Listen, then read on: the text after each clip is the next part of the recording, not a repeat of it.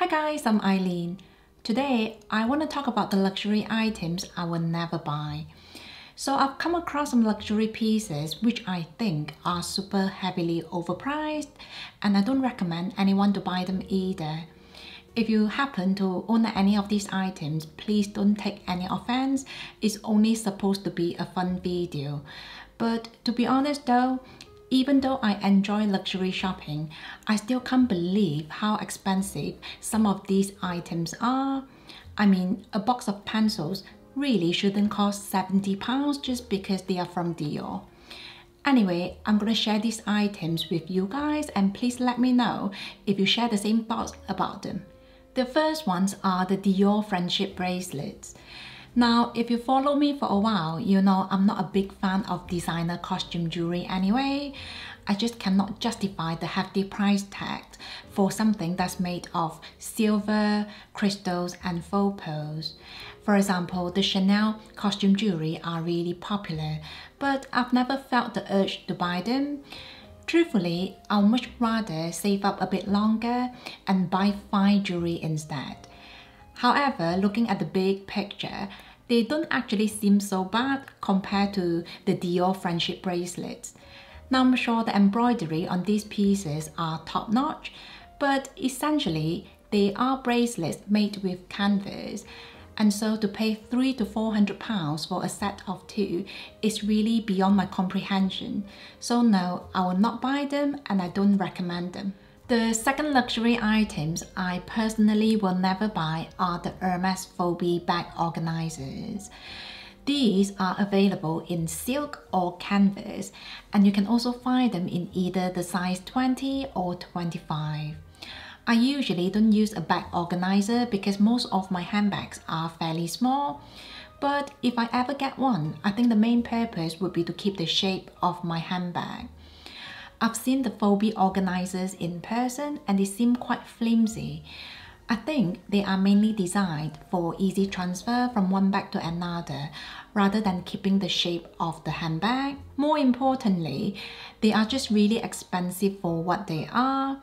In fact, the smaller size in the canvas material costs nearly £400. Now, I love many things from HERMES, so I'm sure these pieces are very well made as well, but I don't think I will ever get one. Next, I don't think any super tiny designer handbags are worth buying. The super tiny bag trend started in the last 2 years, and the Jack Mills Lee Chiquito leather totes have been especially popular. Other options include the HERMES Constance Micro, the Chanel Mini Coin Bag, and the Balenciaga Hourglass Mini Leather Tote. In all fairness, I guess these pieces are supposed to be worn as very trendy accessories rather than handbags. Personally though, I just want my handbags to fit at least my basic essentials like my keys, phone and a card holder. So I would much prefer to buy functional handbags and invest in other accessories instead, like jewelry or hats, just pieces that will not look too out of place in a few years' time when the trend is gone.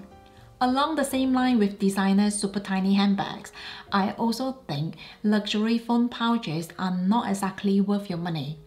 These products are quite new on the market, but it does feel like more and more luxury houses are coming out with their own versions. For example, the Gucci ones are about £600 each, and the Christian Louboutin ones are about £500 each. As the name suggests, these are bags for your phones, so they are quite small and narrow, and should just fit your phone and not much else. But a lot of them do come with compartments for your cards. To be fair, I think some people might find these pieces quite handy to have.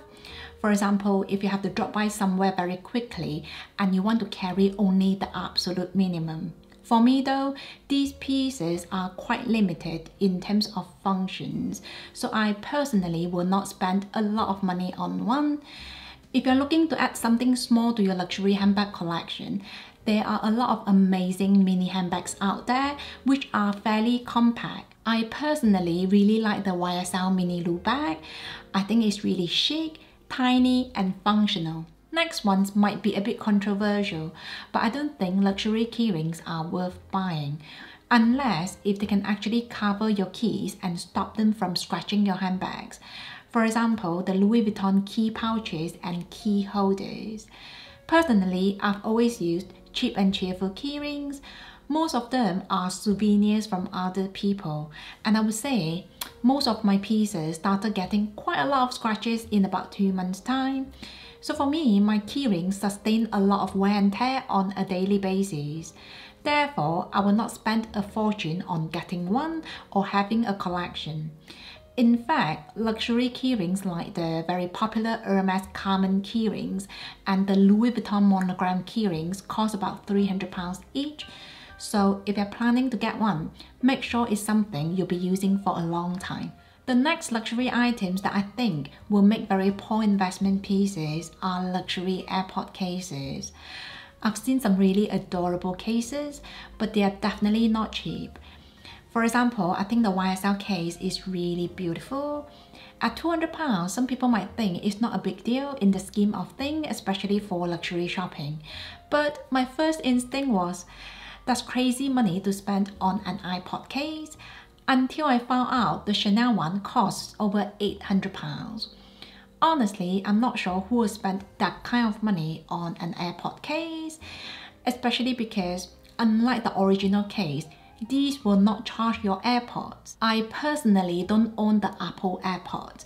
My wireless headphones are from Amazon, and the case is very sturdy and waterproof. In essence, I don't think any luxury AirPod cases are worth your money, and I really hope they will not make it onto your wish list. The next luxury items I will not buy are designer or luxury hair clips. Now, I think hair clips can be very lovely accessories, but I just don't feel like we need logo on our hair as well. This is just my feeling, but I think luxury houses are taking every opportunity to put their logo on everything and then try to make a profit out of it. For example, these Prada hair clips are selling for £280 for a set of 2. I hope I don't sound too harsh, but I don't think I would want them even if they were free. Then we have this Gucci hair clip, which for me looks quite tacky and loud, and I certainly will not recommend anyone to spend £600 on one of these. Next are luxury lipstick cases. Just like the AirPod cases, these pieces have very limited functions because you can't really use them for anything else. Some of you might know HERMES launched their lipstick collection earlier this year, and now you can also find their leather lipstick cases. I love the leather products from HERMES, but I would never spend £1,500 on a lipstick case, even if the quality is amazing. I mean, at this price, you could buy diamond pieces and fine jewelry. I've also seen lipstick cases that come with a chain. For example, I've seen one on the Chanel website for £850. But I don't know, it just feels like now there's a case for absolutely everything, and for me, it's kind of a waste of money. I personally don't wear lipstick anyway, and even if I did, these luxury lipstick cases would be one of the very last things I would ever buy. I will also not buy luxury phone cases because they get outdated fairly quickly. I mean, the minute you change your phone, there's no use for the case anymore. Now, just like any other products, you can now find these cases from just about any fashion houses. But today, I want to talk about the Loewe elephant cases, which cost about £300 each. Now, these are very cute, but I think the elephant kind of defeats the purpose of having a phone case in the first place, because with the elephant on the back, I imagine you would have to put your phone with the screen facing down, which might then cause scratches. So when it comes to phone cases, I would much prefer to go for something basic but functional. The next luxury items I don't think are worth buying are designer t-shirts. In my own wardrobe, I don't mind splurging on certain elements like cashmere, scarves and coats, but I will not spend a fortune on designer t-shirts. Therefore, I never really paid a lot of attention to them. I remember I was really shocked to find out that the Dior t-shirts cost nearly £600. I've never had any t-shirts at this kind of pricing, so I'm sure the quality and the materials are great, but I just cannot justify paying this much for a t-shirt. To be honest, I often wonder if designer t-shirts would do so well if they didn't have a logo, but I have a feeling the answer is no. I have two Balmain t-shirts which I bought from quite a long time ago, but I can't say the quality is that much more substantial. If you have any luxury t-shirts, I would love to know if you think these pieces are worth your money. The last luxury items I don't see myself ever buying are designer PVC handbags. I saw quite a number of these handbags from several fashion houses last year, but this year it feels like the trend is slowly going. Anyway, two of these bags really stood out to me.